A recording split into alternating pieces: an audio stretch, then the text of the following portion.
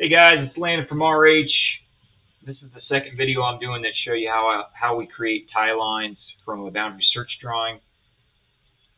This is for a parcel we're surveying up in the Sacramento area. It's actually in Elk Grove. So if you remember, in the last video, we just put together our subject. We had our subject parcel line here and our boundary line work drawing, and then we added the north line of the section and the east line of the section and the south boundary of this old antiquated lot 5, and we also added the west boundary, and we did all those ties mostly off of one map.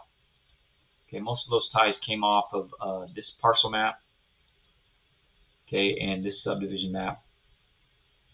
Okay, so that gave us these ties. What we want to do in this video now is we want to add the ties from this pre-construction map for the roundabout, because they confirm the position of our section corner here, and they also confirm this north and south line of the north and east line of the section. And then we're going to add some line work for our joiners. Now what I'm going to do is I'm going to close this and not save the changes, because I want to put all those maps back. I pulled some of the maps out so I could make sure I was tracing my tie lines on the right map. So I don't want to save those changes. I want those maps back in the right place. So let's try that. We're going to open that again. So I'm just kind of toggling back and forth between my search drawing and my line work drawing, right? So we're tracing line work on the search drawing and dropping it into the line work drawing. Okay, so I want to add some ties here from this map. They just confirm our section corner location. Now this is a little bit tricky, but you remember I held the section corner location from this parcel map to the south. So when I tie my tie line, I have to go from that corner, not this corner. And I'm going to draw over here all the way down, okay, to this point. Okay, so that's my north section line on the other side. Okay, and then I'm going to come up here and I'm going to go perpendicular. I'm going to drop that tie line into that monument. Okay, and I found the monument here. We're going to do the same thing. I'm going to go perpendicular. Okay. So now, when I show this distance, I'll have a distance here. I'm not sure which one yet, but we'll show a distance along this section line, probably to this 509. Now, it's going to be 2/10 shorter than the record distance on the Mark Thomas map, because I held my position for the section corner is 2/10 over here. This is the section corner per the Mark Thomas map. This is the section corner position that I held. They're basically same direction, north-south. They're just a little different, east-west. You know, and 2/10 we can measure that, but you know, it's starting to get within the error bubble, you know, that we can't measure. Okay, so let's go ahead and we're going to just cut these lines and paste them. Sorry. Okay, and that's just going to show that we tied that pre-con roundabout map down, and it fit pretty good. It fit within 2/10 of the ties that we had from this map to the south. Okay, and I'm actually going to trim this out, guys, because I don't need to go past this monument. Okay, so we'll be able to show these two found mons. Essentially, we use these two found mons and the record distance on the Mark Thomas map to confirm the position of this section corner was within 2/10 of a foot, and you know, that's worth something. All right, now we want to get in some tie lines for our joiners. So we're going to go back to the search drawing. Okay, now this is a little tricky. So the way I was putting these deeds in before, I was looking for some alternative solutions. So you can see, I don't know if you guys can tell, but this line is actually, there's no angle break here. It should be a smooth line. And you can see that all the deeds, they don't fit together exactly. So there's small differences. That's not uncommon. So, for example, this deed right here is, you know, that's 8/10 south of that same boundary on this deed to the south when I hold the parcel map, right? So, you know, they don't line up exactly. Now, you're going to be able to see those differences because we're going to show a tie line here. It's going to have two different distances on it. One's going to be 8/10 longer than the other, or 8/10 shorter than the other. Okay, but what I have to decide for now is which one of these two lines am I going to hold in my survey has the tie line. Okay, and I'm going to go ahead and just extend this line of my subject parcel down. So in other words, I'm going to hold this line, not this line. So I'm going to hold this tie for my west adjoiner.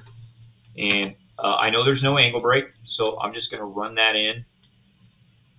Sorry, guys. I'm going to run that in to the west boundary of Lot 5 that I have established in my line work drawing. Okay. All right, so I only have one line here. There's two in my search drawing. We don't want to show two lines on our survey, on our record of survey or survey. That's just going to confuse everybody. There's only one line. There's just different record distances to the location of that line. Okay. So now let's get in that actual tie line that runs up between our east adjoiners. Okay. So these are our two east adjoiners. This is our immediate east adjoiner and the next adjoiner over on the east. Okay, so I am going to just grab this line. Now you can see there's some little bit of a difference here, north-south, right? I don't care. I'm going to show you why. So I'm going to just trace over that line. And then when we come and paste it in here, right, I want to make sure it fits. So I'm going to say, hey, extend that down to where I have that tie established, and then we're going to come up here and we're going to extend up to where I have this section line established. Okay. Okay, and that becomes my calculated length of that line. Okay, which I call a calculated or a calculated from record. Okay. Some other surveyors call that an M. I don't like to call it a measured because I don't have a monument on each end. I like to call it a calculated. Okay. And it's going to be a little bit different. It's going to be a little bit different than this distance in either one of these adjoiner deeds. It's going to be slightly different because I'm holding some monuments, right? And some record angles and record distances, and so things will be slightly different.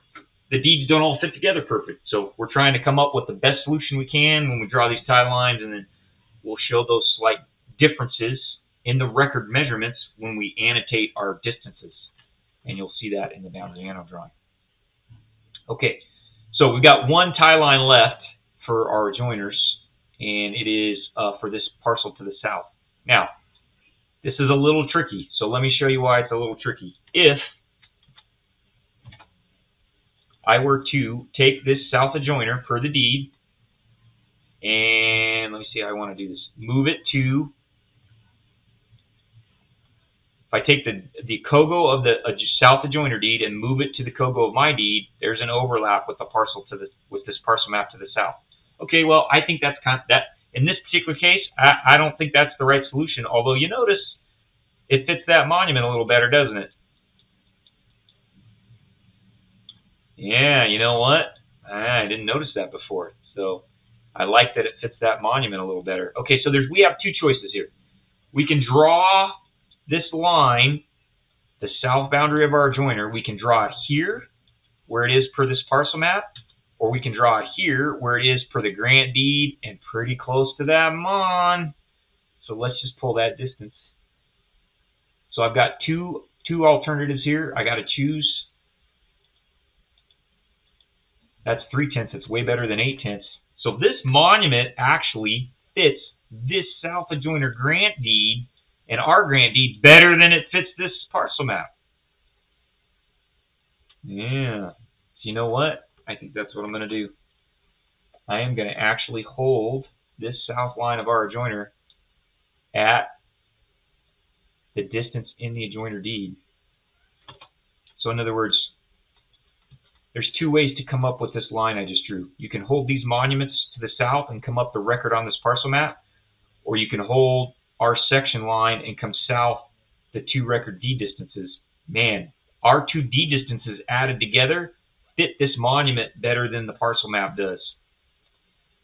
So that's what I'm going to hold. Okay, now I'm not surveying the south adjoiner.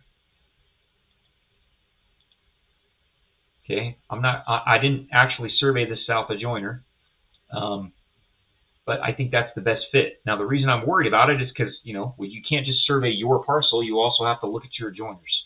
So that's where I think the best position is for that south boundary of our south adjoiner, right? And hey, look, I mean, you got to look at this. Look at this record line work.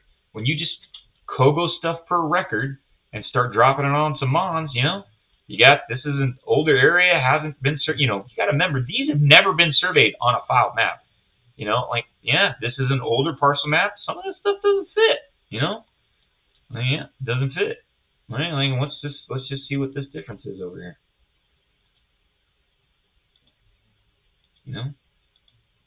That's a 1.7 foot difference.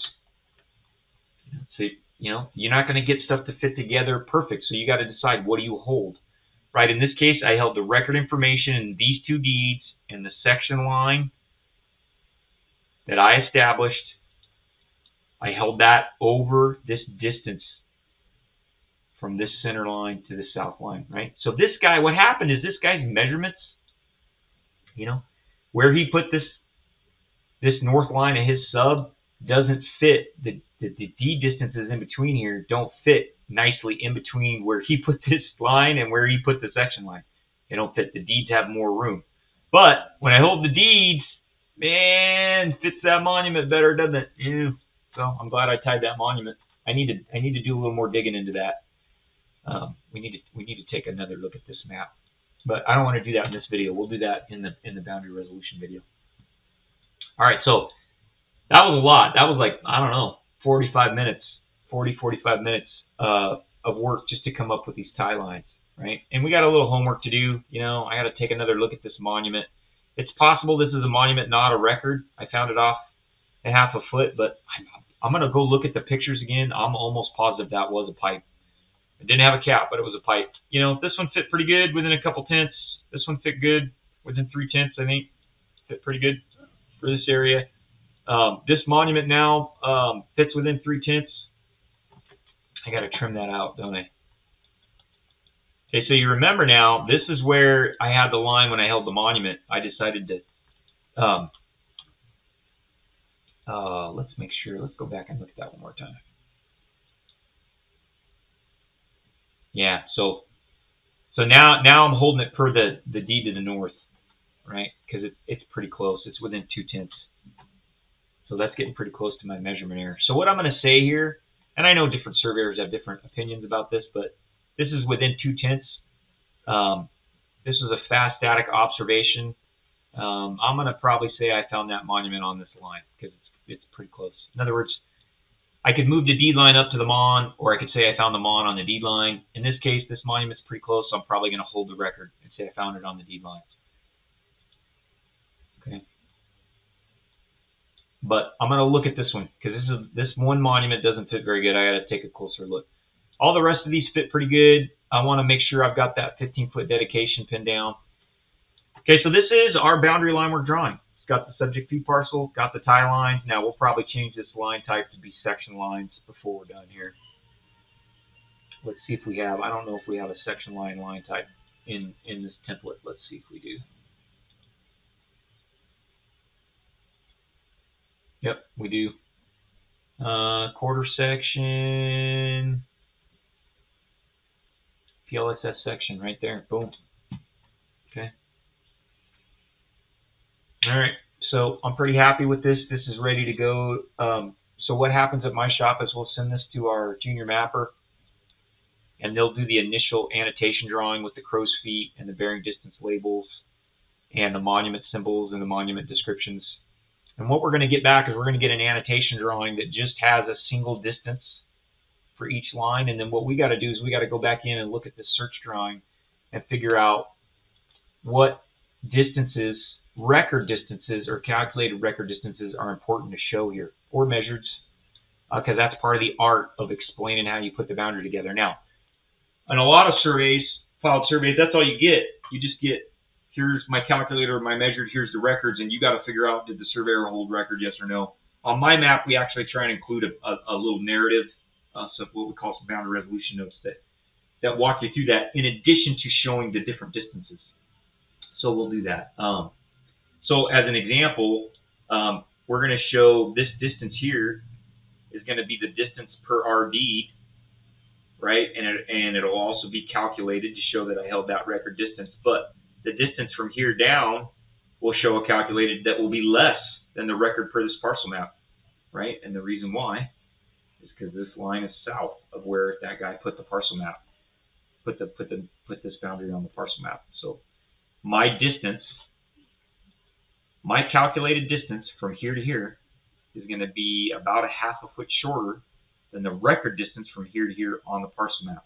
So what that tells you is the retracing surveyor is, hey, I held this deed distance for these two deeds and I shorted this parcel map, right? And the reason I did that is because of the monument that I found that fit the deeds actually better than it fit the parcel map. Okay. And again, you got to remember, we're talking about 5/10. This is an old parcel map. This was an undeveloped agricultural area. People weren't worried about half a foot when these maps were done. So essentially, if you find the monument within a half a foot, you found it where the surveyor intended it to be.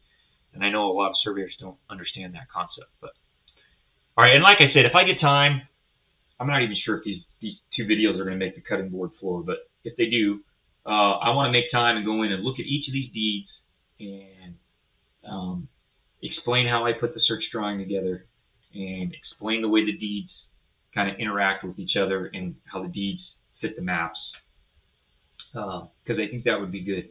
But, you know, that'd be an hour. That's an hour video, right? A couple half-hour videos. But you can see now at least how, you know, it's really important. You got to make some important judgment calls on a resolved boundary survey like this about where you put these tie lines, right? Because you got to remember, the tie line geometry that I come up with, that's what determines the calculated distance values we show, right? And that's why at this point, I'm primarily the one that goes through this step of taking a search drawing into a boundary line work drawing at my shop. My partner Danny does that. He's almost licensed and he's had lots of practice at it. I'm comfortable letting him do it if I peer review it. But everybody else has to sit, you know, if they're doing this, they're doing it with me sitting behind their shoulder, right? And that's okay because it's a really important step. You know, coming up with these tie lines in the right location so you can show the right calculated distances is almost as important as coming up with the geometry of the subject parcel itself, right? Because these tie lines are going to show other surveyors how your subject boundary, your subject parcel boundary fit with the surroundings, right? And that's important. That's an important part of evaluating what the quality level is of the resolved boundary, is how it fits with everything around it, right? So in this case, I know I'll try and link to the video I do on a resolved boundary matrix, but in this case, lot 5 is our resolved boundary matrix, right? Everything within lot 5 of that old sub. And if I had decided that this west boundary of lot 5 was in play, it wasn't in this case for the reasons I mentioned, but if it was, then our resolved boundary matrix would have expanded to include this whole row of lots here along the north part of the section. Okay, I was able to reduce the footprint of my resolved boundary matrix. In other words, the number of parcels I had to look at, because I felt that the occupation and the monuments on this west boundary of lot 5 were the best evidence. I didn't need to go prorate over a mile on some ancient subdivision map. All right, guys.